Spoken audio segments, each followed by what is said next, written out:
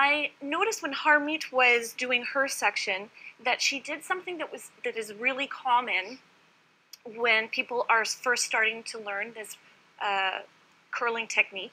And if you see at the section behind it here, what she's done is she's put a clamp mark onto the section of the hair.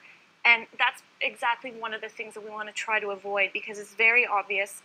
And so she had done it at the front section here, and that's the one we want to try to make sure we avoid putting any clamp marks of any kind. So, Harmeet, why don't you show me how you first did your curling technique? So she puts the iron at the bottom of the section, and then she closed the clamp, and then she started curling. So why don't you show again just the beginning part, how you started it out.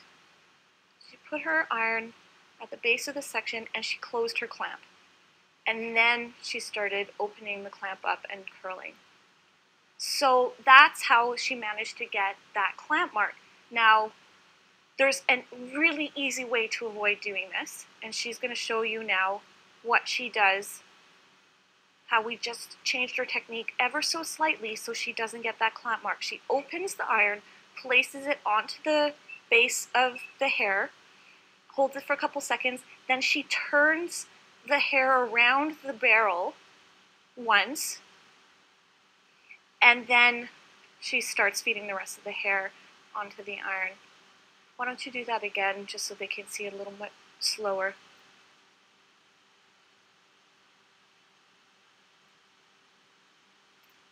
Okay, so she opens the iron, she'll hold the clamp open, hold the iron just at the base of the section for a couple seconds, then she'll turn the hair around the barrel, then she turns the barrel and closes the clamp once the barrel is at kind of the back of the section. So only closes the clamp once she has done a little bit of a quarter turn and she had fed a little bit of the hair section over top of it. And that way you can avoid getting that clamp mark. Right, perfect. Now keep in mind that if you've already put a clamp mark in the hair by accident, the only way to really get rid of it, as you can see here, doing the technique over top of an existing, doing a good technique over top an existing kind of clamp mark on a section is not going to be effective enough to get rid of the clamp mark.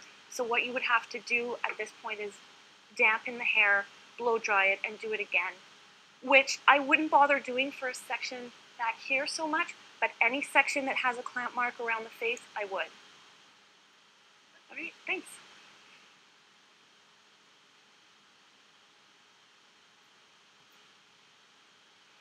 All right, so what we can do now after we've set the clamp